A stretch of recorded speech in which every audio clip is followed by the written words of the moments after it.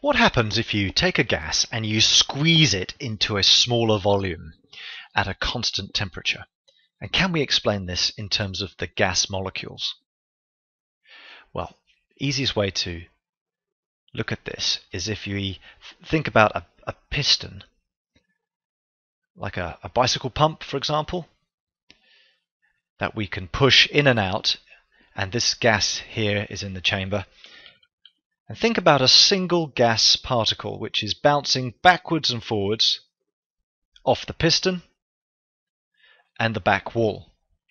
Now remember, a gas is a collection of particles, atoms, molecules, which move very fast in straight lines with a lot of space between them, and they collide with the container walls that they're in.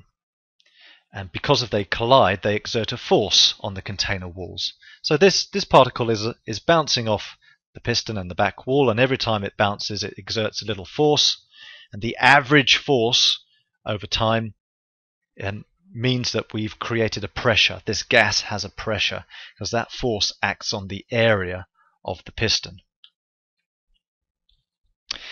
Okay, we're going to keep the temperature the same, so it's just worth noting. So if the temperature is constant, then the average speed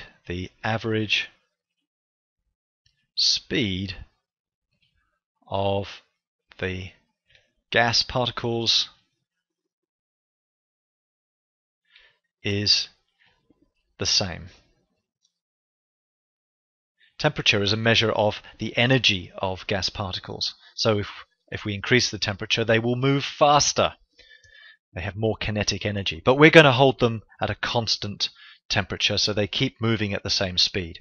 So we're going dunk, dunk, dunk, dunk, dunk, dunk, backwards and forwards, bouncing off the piston.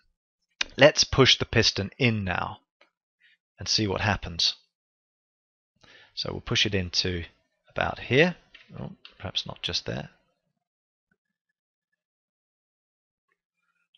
Okay, so we've pushed it in. Now this gas molecule is still going at the same speed because we're at a constant temperature, and it's bouncing backwards and forwards off the piston and the back wall. So what can we say about how it's moving? Well, here we've got the sort of rate of dunk, dunk, dunk, dunk, dunk, dunk.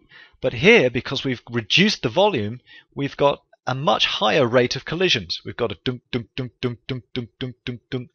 So we can say that the rate of collisions, the particle's rate of collisions with the walls, increases when we reduce, probably a better word is when we decrease the gas's volume, or the gas volume. So the rate of collisions increases backwards and forwards faster, hitting the piston and the back wall more times per second. That's what rate means. So this is like collisions per second increases. Collisions per second. So what does that mean?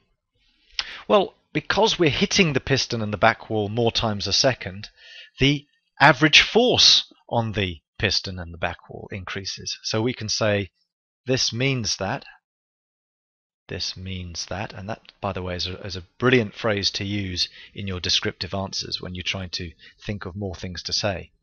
This means that the average force exerted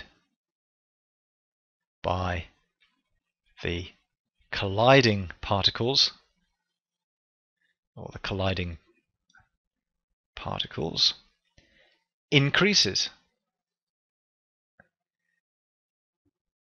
like somebody hitting you many times a second, where up here they're only hitting you once in a little while. Average force increases. And if the average force increases, that means the pressure that the gas exerts on its container increases. So this means the average force exerted by the colliding particles increases, and therefore the gas exerts a greater pressure. Remember that a force that acts on an area, here's the piston in 3D, if we've got a force acting on this area here, will create a pressure. So, there we have it. If we decrease the volume of a gas, then the gas exerts a greater pressure. There's a bigger gas pressure inside, and that's the key thing to take away from this flashcard. That the volume decreases, so we decrease the gas volume, then the pressure of the gas increases.